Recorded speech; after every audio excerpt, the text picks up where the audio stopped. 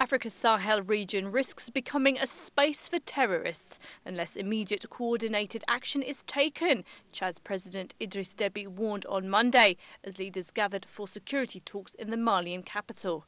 The presidents of Chad, Burkina Faso, Mali, Mauritania and Niger met in Bamako to discuss the region's perilous security situation, where attacks mounted by jihadists and armed groups are on the rise and increasingly targeting civilians. Around 3,500 French troops are currently stationed in the Sahel with a mandate to secure the vast, largely desert area. L'objectif du présent sommet est triple. The aim of this summit is threefold. The first is to make an objective analysis of the security situation in Mali and its impact on the common space.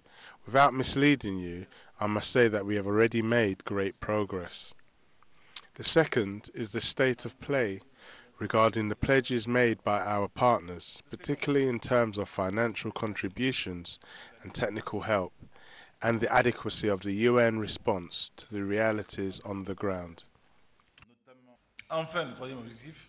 The third aim is to identify concrete actions for the coming weeks and months in order to promote peace and sustainable development and to acknowledge the efforts of the Barkhane Force and the national armies, who regularly plan actions in the fight against terrorism and cross-border crime. Comme nous le savons tous.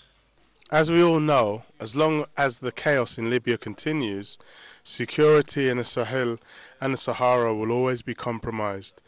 In my capacity as the head of the G5 Sahel, I invite you to invest, as we already do, in helping our Libyan brothers in the process of reconciliation and the search for peace.